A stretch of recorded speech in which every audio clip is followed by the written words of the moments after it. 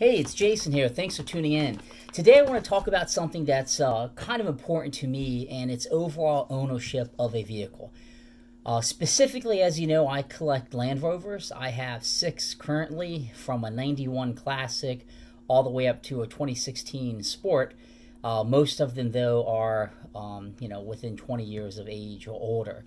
And whenever I'm looking at buying a vehicle, it's really important to me to understand the history of the vehicle, how it was taken care of, and documentation. And you might hear people say, hey, this is a well-documented car, and I actually will pay more for documentation. So I want to do 2 things in this video. Talk about the importance of documentation as I see it when I buy something to add to my collection, whether it's at an auction or a private individual. And then I want to talk a little bit about the cost of ownership of a 98 D1 that I just acquired. I'm the second owner of this vehicle. So let's start with documentation. So most of the time I prefer to buy a vehicle from a private sale that is not listed.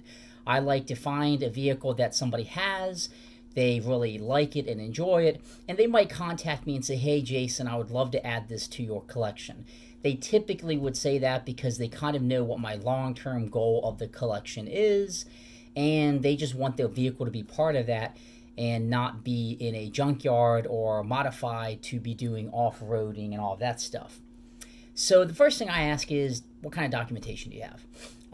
If it's a one owner, they might have documentation. If they're the 10th owner, it may not be a vehicle for my collection. This 98 D1 that I purchased from the gentleman in Maine that I've talked about is one owner. I'm the second owner. And I got so much documentation, I've been able to put this book together, and you can see just how thick it is of everything. So the first thing I'll do is look at the documentation, understand the mileage. So this vehicle has about 180,000 miles. I want to understand how long did it take to get 180,000 miles. You can do that because if you have documentation, you can kind of track the oil changes and when things happened. And I know for this vehicle, it got a lot of mileage really, really quick. It was having its 45,000 mile service, I think, by its 3rd year. And it was driven pretty hard from a highway perspective from Georgia to New York City to Maine frequently in the first 10 years of its life.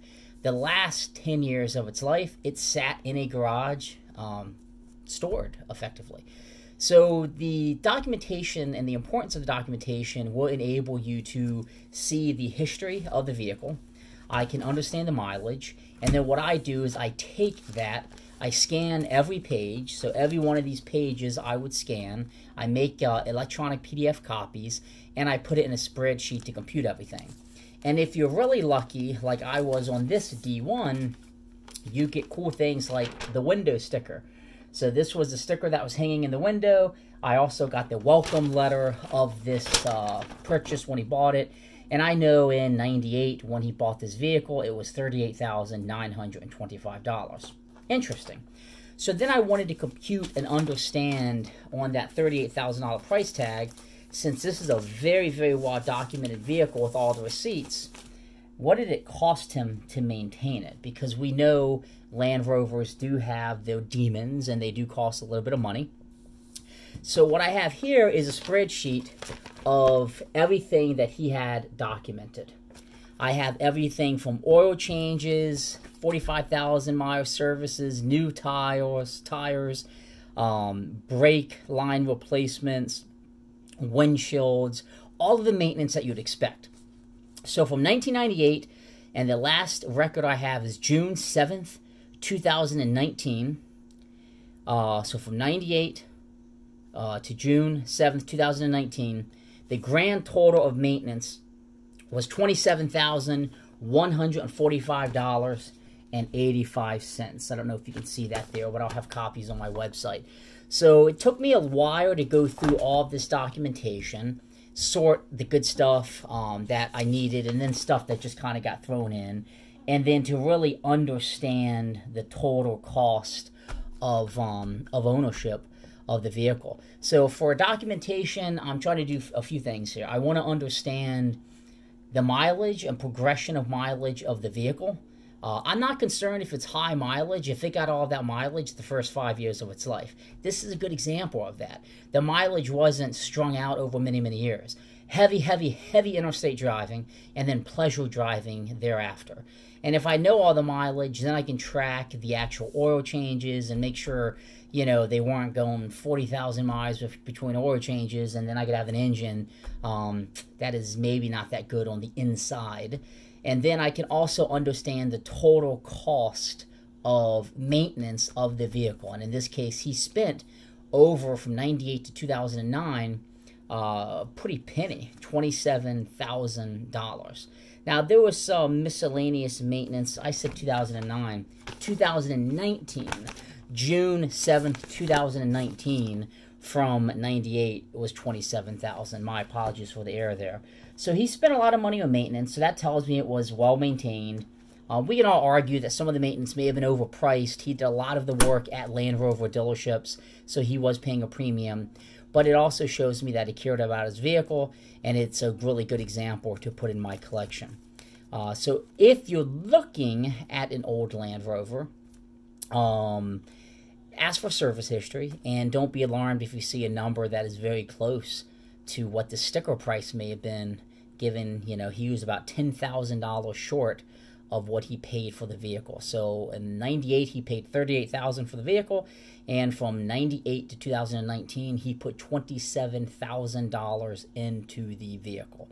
So if you were to compute that over the course of, say, 20 years, 21 years in this case, he was putting, a little over $1,000 a year, say $1,300 or so a year. For most Land Rovers, you're going to expect to spend about $2,000 per year in preventative maintenance, even if they're just sitting. Oil changes, and when things break, which they will. I have one right now that has an issue with brake lines that I'm having to replace. You're going to have to put that money into it. So on the 98 D1 that I got, I am the second owner. I have the window sticker. I have history from the day it left the dealership all the way to the day I took it. I made this binder that I would keep in the car and go to car shows with. I also have scanned electronic copies of everything, so I can also have that on the website. So that's all I wanted to chat about, was just, if you ever are wondering if a car collector is looking at your vehicle and they're pretty adamant and pushy about documentation, it's because it will in fact help the resale value if that collector ever goes to sell it. And in many cases, if you get somebody that's really pushing for that, don't be surprised if they're willing to pay a little bit more for a well-documented vehicle. This is the most documented Rover I have in my collection. The other ones were pretty sketchy with documentation until I purchased them, and I put them into my process of documenting everything and making electronic copies. Again, this is Jason. My website is jams.net, JAMZ.net. You can check it out, click on Land Rovers, and you can learn about all the ones I have and what I'm doing. I'm based in north of Baltimore, Maryland, and this is my home office, and I'm going to get back outside and enjoy this weekend. Thanks for tuning in, and have a great day.